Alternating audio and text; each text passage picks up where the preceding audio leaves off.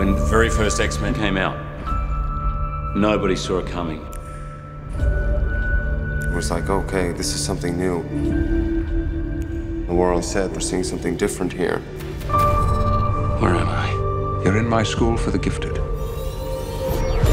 I play Professor Xavier. Jean Grey. Magneto. Raven. Cyclops. Storm. The whole cast really elevates the material. I hear you're quite an animal. Look who's talking.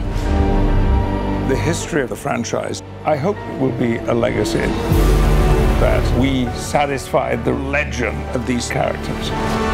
What makes all the mutants and X-Men so beautiful is that we're all different. They're kind of outcasts.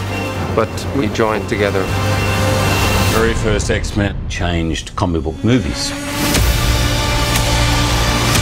The thing about X-Men that separates it from a lot of the other superhero movies is the emotion that is found within the relationships. This is what life looks like. People who love each other. A home. Beyond the fantasy of these characters, there is something intrinsically human about them. Something's happening to me. The Dark Phoenix powers consume Jean. It becomes the ultimate battle. The world of the X-Men will never be the same. She's not Jean anymore. It's just really exciting to be a part of something that people have loved for generations.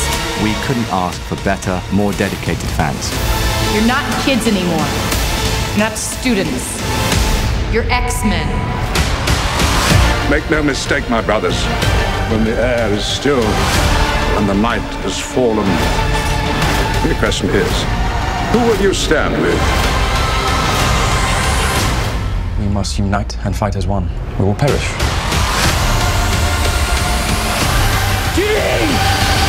The right to fear me.